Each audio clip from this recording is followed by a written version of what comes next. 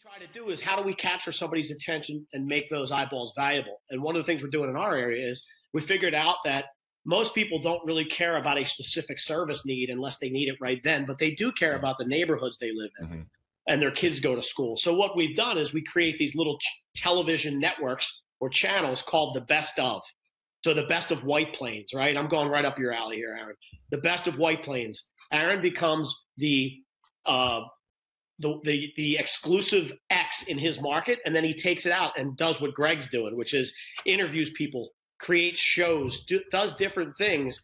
And what happens all the while is when people start to see the best of my neighborhood, they like that page, and now you have their attention.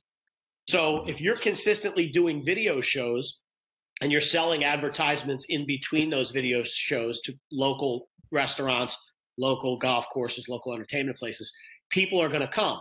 And when I'm standing there and people are edifying me as the best of White Plains in marketing, then what happens subconsciously to my brand? I become the best of. I'm on the page. It must be me. So we're capturing eyeballs, placing them regularly in a spot where people care to look, like the best of their own home neighborhood.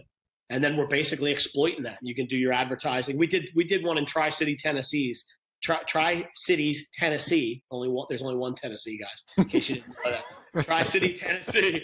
And there is a middle valley. There is like a middle Tennessee state. So I assumed we have some state called Middle Tennessee. I don't know. Are you watching the NCAA tournament on the side there? Is that where you keep turning your head to?